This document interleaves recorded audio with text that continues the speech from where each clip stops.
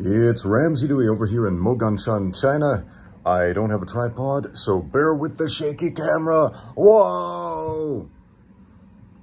Anyway, we have a question from our friend Tim. 2 questions. First of all, he wants to know if doing push-ups on your knuckles has any specific benefits. And yes, number 1, doing push-ups on the knuckles will strengthen your wrist.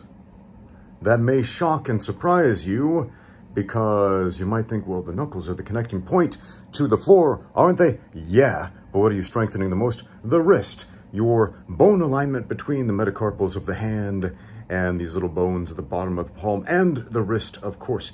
A lot of people, my wife, for example, has a ganglion cyst in her wrist, and she cannot do standard push-ups with a bent wrist. It's just simply too painful. So she has to do knuckle push-ups. Why? Because it keeps the pressure off of the wrist, keeps it from bending, and keeps the bones aligned very nicely like that. So as far as athletic transfer to sports like, say, boxing or MMA or any punching art, yeah, you want to keep your wrist straight in punching, and doing knuckle push-ups will also straighten that. Additionally, knuckle push-ups can give you a neutral position of the hand and the wrist on the floor. Specifically doing push-ups as opposed to the hand like this. Now we've got a hand like this in a neutral parallel position.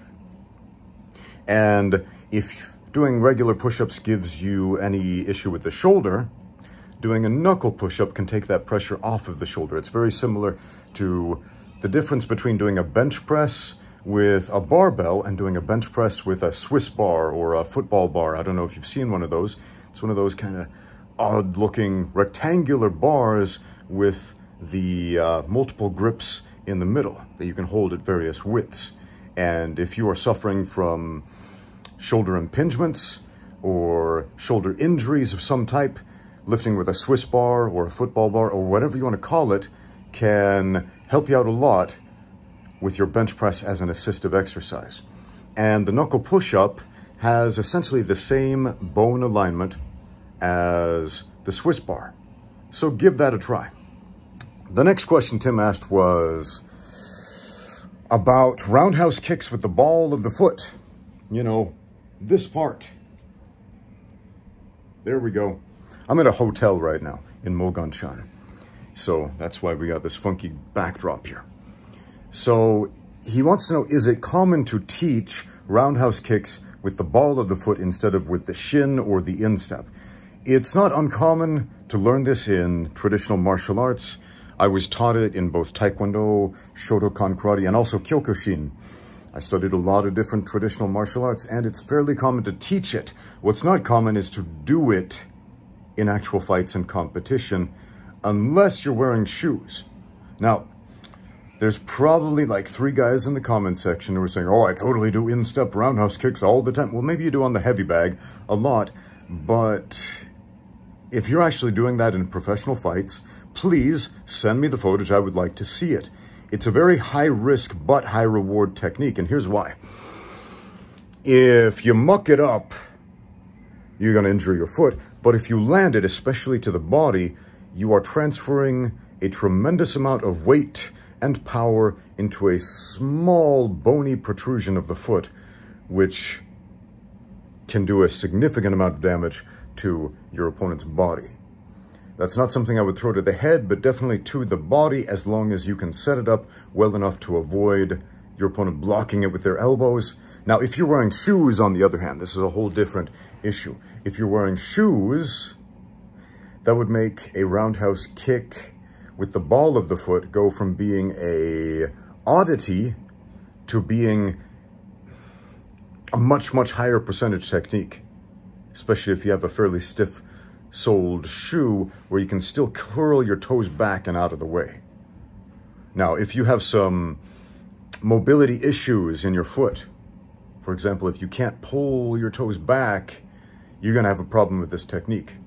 So stick to other kicking techniques. But if you can easily pull your toes back and articulate your feet pretty well, you might want to give it a try. Test it out on a heavy bag first before you try it against a real person. We have a question from WWE Metal Fan today who wants to know, what's the big deal with personal training? Is it worth it? Is it something that the average Joe can get something out of? Because he knows a lot of professional athletes and movie stars do personal training. But what is the deal with personal training for normal people? How do you get the most out of a personal training session? Okay, I've spent many years working as a personal trainer, among other things, and I'll tell you how to get the most out of personal training. The average person can, and definitely should, do some private training with a martial arts coach if it is an option. And I would strongly recommend most people do group classes and private training sessions, because you're going to benefit differently from both of those experiences. With group training, for example, you're going to have a lot of different training partners to work with, a lot of different experiences to draw on. Whereas if you only work with a coach one-on-one, you're only going to have one body, one set of experiences, one set of strengths and weaknesses to work against, and that's not going to benefit you the same way. Now, you're going to have a depth of experience to draw on from that coach, but that's a different thing. To get the most out of training, go into that training session with questions and with goals. Something I've seen that holds a lot of people back is that they go into a personal training session with this idea, I'm just going to throw some money at this coach and he's going to throw some skill right back at me. And I'm going to purchase happiness. I'm going to purchase weight loss. I'm going to purchase all my hopes and dreams. I'm going to purchase skills. And it doesn't work that way. Go into the training session with questions. Ask your coach specifically questions that you are struggling with. And if you don't have any questions, you're doing something wrong. If you don't have any questions, maybe hold off a bit on spending that extra cash on that personal training session until you have some. Let's say you're taking a jiu-jitsu class, right? And you really want to make a certain guard pass work, like maybe you're working on your over-under guard pass, and it's just not happening. And everybody is catching you in a triangle choke while you're trying. But it seems like that's a pretty valuable guard pass to have in your arsenal. So you go to your coach and you say, hey coach, I would like a personal training session on fixing my over-under guard pass. Can you help me out with that? Okay, now we're talking. Now we have a goal. Now that coach knows exactly how to help you. He knows exactly how to answer your question. But if you go in there with a very vague goal and a very vague question like, hey coach, make my jiu-jitsu better. Now, we can spend the whole hour just trying to assess what's wrong with your jiu-jitsu, and the answer is probably everything. Or we can go in with a very specific question. Hey, I'm having trouble making this guard pass work. I don't know why. Can you take a look at it and help me fix it?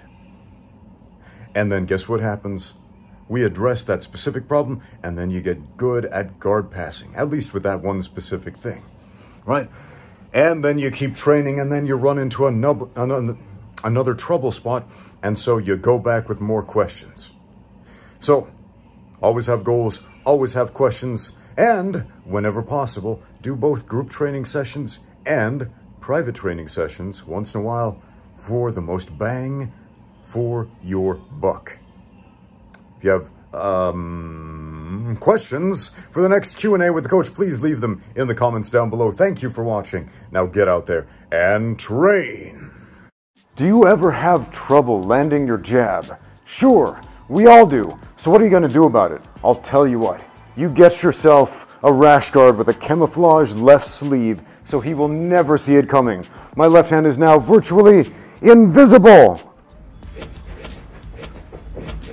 Can't see that, can you, Shao? No, where's the left hand? I know, right? Camouflage sleeves from xmartial.com. Go check them out. They'll never see you coming.